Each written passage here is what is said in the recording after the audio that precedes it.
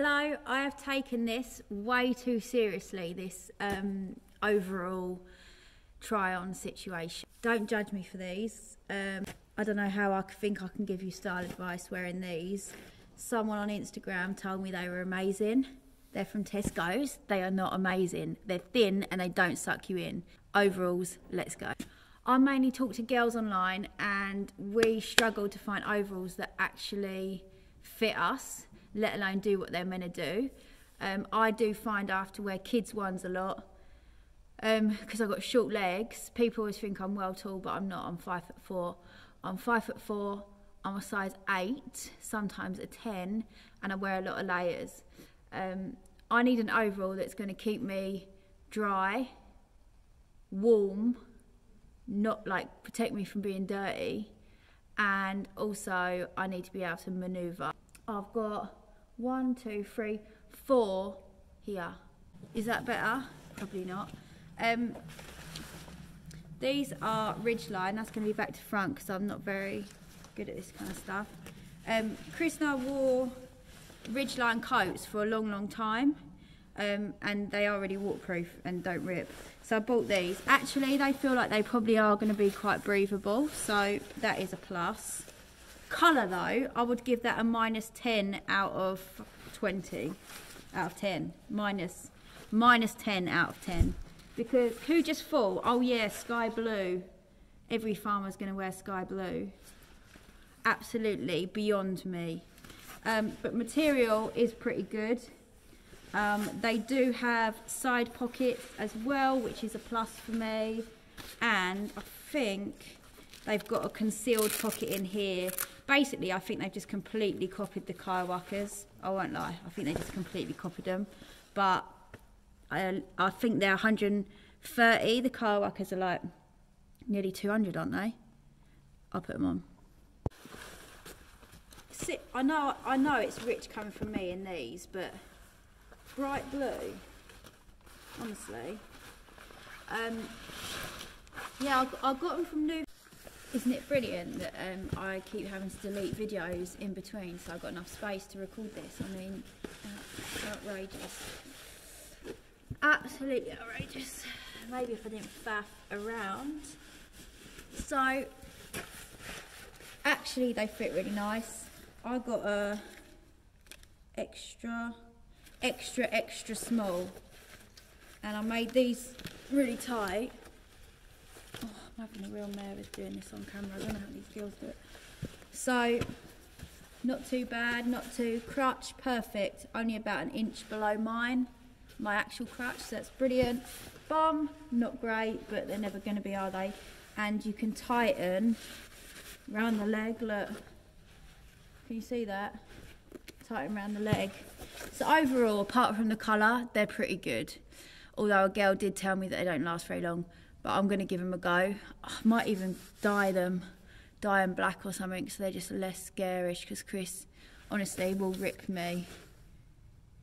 Like, what were they thinking when they bought out a bright blue one? I don't know why they just can't be black. Like, anyway.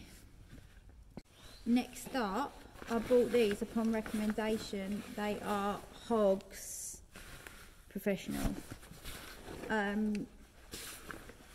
I can't be able to keep getting unchanged and changed because it's just really cold in here.